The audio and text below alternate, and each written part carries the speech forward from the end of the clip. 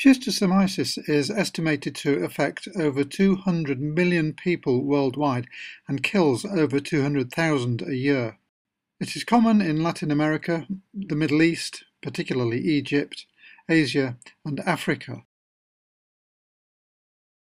The parasite is a flat worm or fluke that is found in tropical slow-moving water and transmitted by freshwater snails.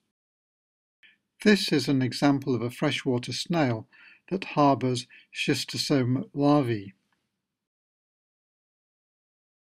The schistosome life cycle really begins when the eggs are passed in human feces or urine into the water. The schistosome eggs then hatch into the first larval stage, or miracidia. And here is a picture of a miracidium, that's a schistosome larva. The miracidia then enter the freshwater snails. In the snails, the larvae develop into the second larval stage, or circaria. The circaria are then transmitted from the snails into the water. Here is an example of the second larval stage, or circaria. The circaria then swim in the slow-moving water and penetrate human skin. The problem is that the larvae are equipped to penetrate intact human skin. People at risk of infection include those working in paddy fields and children playing in fecal contaminated water. After the larvae penetrate the skin, symptoms include itching and blister formation. After the larvae have entered the skin, they then make their way into the venous system and mature into adult schistosome worms.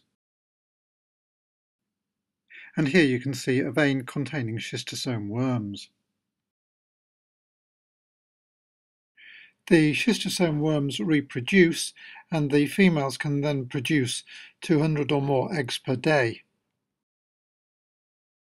It is the eggs that cause the problems in schistosomiasis because they result in an immune response causing granulomas and fibrosis. The part of the body affected by schistosomiasis depends on the particular species. Mansoni and Japonicum infect the gut and liver, whereas Haematobium infects the bladder. These are the main three species of schistosomiasis, but there are many other types. In the Haematobium species of schistosomiasis, the worms enter the pelvic venous system, the eggs are deposited in the bladder wall and cause fibrosis. This results in hematuria and inflammation, and eventually squamous metaplasia, and this can develop into squamous cell carcinoma. In fact, in countries where schistosomiasis is endemic, squamous cell carcinoma is the most common type of bladder cancer. Incidentally, Schistosome haematobium was first identified by Theodore Bilharz in Egypt in 1851, and this is why the term bilharzia is an alternative name for the condition of schistosomiasis. And this is an example of schistosomiasis in the bladder. This is a bladder biopsy showing two well-formed granulomas with schistosome eggs in the middle of them. And this is a higher power view of one of the granulomas. In this bladder biopsy, the eggs have calcified and the surrounding tissue shows dense fibrosis.